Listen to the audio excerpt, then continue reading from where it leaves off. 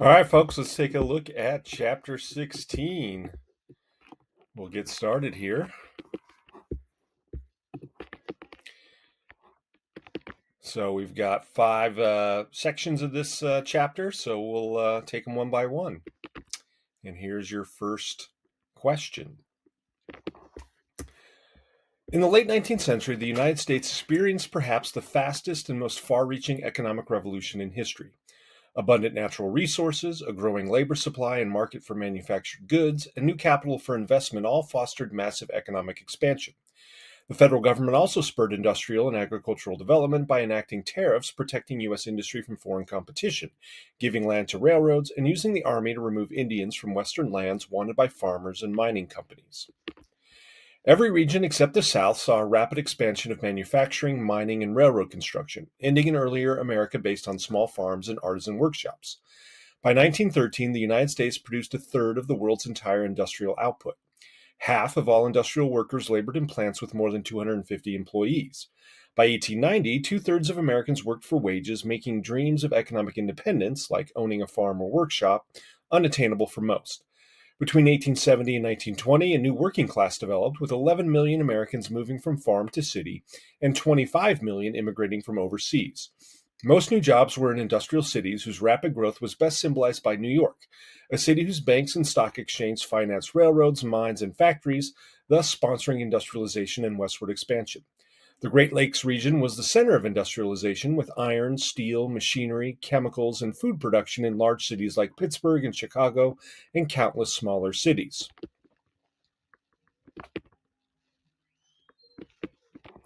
Railroads enabled the Second Industrial Revolution.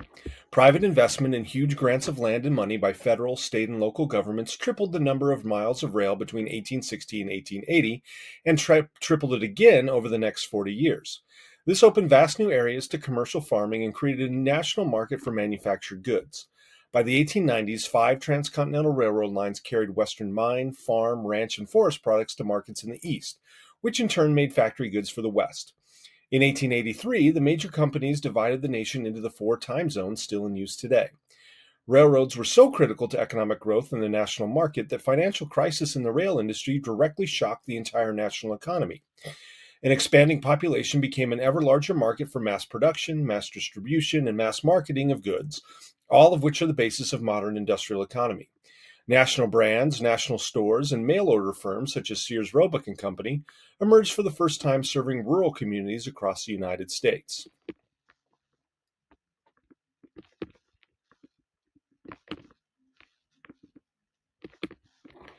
Extraordinary technological innovations helped quicken communications and economic expansion. Telegraph lines crossed the Atlantic to Europe, and the telephone, typewriter, and handheld camera began to be used in the 1870s and 1880s. Thomas A. Edison's inventions, such as the phonograph, light bulb, and motion picture, revolutionized private life, public entertainment, and economic activity. Edison also created systems for distributing electric power, and soon entire cities had electricity for homes, factories, and streetcars. Electricity enabled industrial and urban growth by providing a more dependable and useful source of power than water or steam.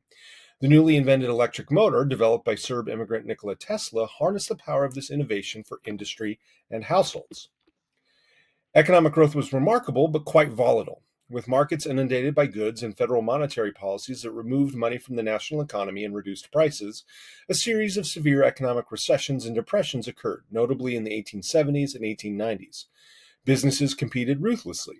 To stabilize prices and profits, railroads and other companies formed pools to divide markets and fix prices, and trusts that allowed a single director to manage the affairs of several competing companies.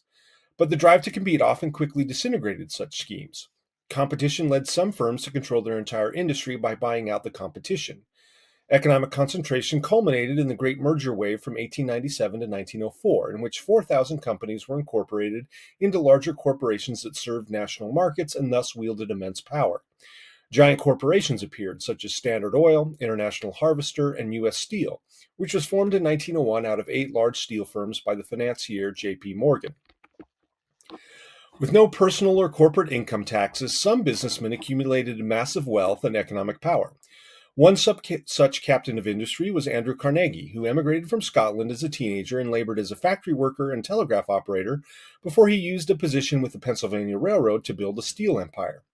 During the 1870s depression, Carnegie built a vertically integrated steel company, one that controlled every stage of production from raw materials to transportation, manufacturing, and distribution. By the 1890s, Carnegie dominated the steel industry and amassed a fortune of hundreds of millions of dollars. His steel factories at Homestead, Pennsylvania were the most technologically advanced in the world. Although Carnegie's upbringing instilled in him a commitment to democracy, social equality, and charity, he ran his factories ruthlessly. More associated with extraordinary wealth was John D. Rockefeller, who rose from being a merchant clerk to an oil industry titan. Through cutthroat competition, he ruined rival oil companies, arranged deals with railroads, and fixed prices in production.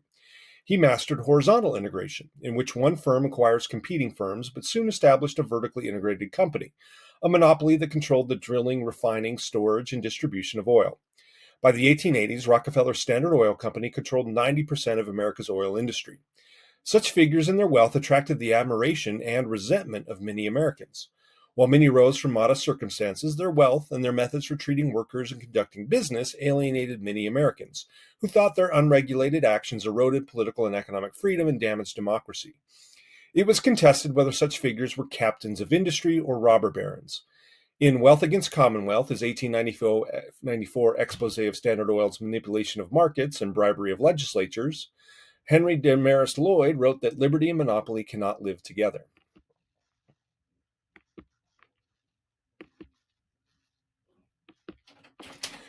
The benefits of economic expansion were distributed highly unevenly. For a few workers, including skilled workers with some control over production processes, such as miners and iron and steel workers, high wages were the norm.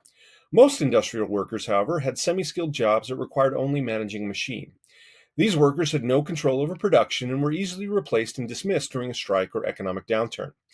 Regular and prolonged unemployment became widespread for these workers, some of whom became tramps, taking to the roads and rail to search for employment. Though American workers earned more than their European counterparts, work was more dangerous in the United States. Between 1880 and 1900, an average of 35,000 workers died each year in factory and mine accidents. Because of a high unemployment and the use of public and private police, most strikes in America failed. Many workers were extremely poor and relied on family to survive. Significantly, working conditions for the increasing number of women workers were deplorable. Reporter Neil Cusack and others compared women's working lives to slavery. Class divisions became more visible in this period with the growing middle class and the excessive wealth of the upper class. The rich began to retreat to their own neighborhoods and build fantastic mansions and estates in the cities and countryside. Meanwhile, a growing number of urban middle-class professionals, office workers, and small businessmen moved to urban and suburban neighborhoods and used new streetcars and commuter railways to get to central business districts. By 1890, the richest 1% of Americans received the same total income as the bottom half of the population and owned more property than the remaining 99%. Many wealthy Americans conspicuously led an aristocratic lifestyle characterized by luxury goods, exclusive clubs, colleges, and social events. In dense cities such as New York, the urban poor resided in slums not far from the homes of the wealthy. Writers and historians offered stunning critiques of this contrast. In Thorstein Veblen's The Theory of the Leisure Class, the rich are exposed for spending money solely to flaunt their wealth. By contrast, Jacob Riis's How the Other Half Lives presents a stunning array of photographs that document the poor's wretched existence in New York City at the end of the 19th century.